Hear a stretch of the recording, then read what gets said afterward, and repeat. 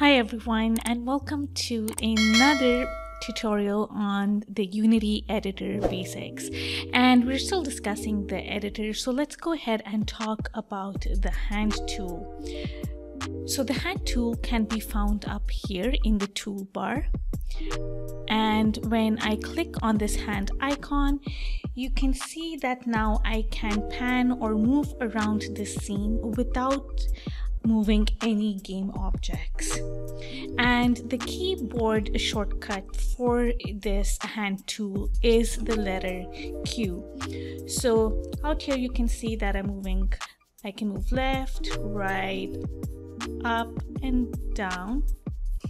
And keep in mind that this is different from the fly through mode, which basically allows you to move very fast in the scene.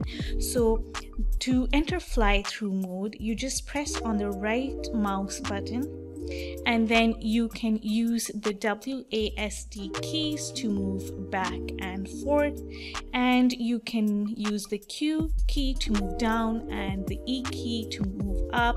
And you can also notice that when I entered fly through mode, instead of the hand icon now, I actually see this eye icon.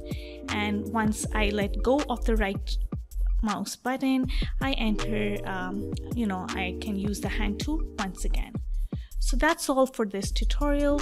If you found this useful, go ahead and click on like and subscribe.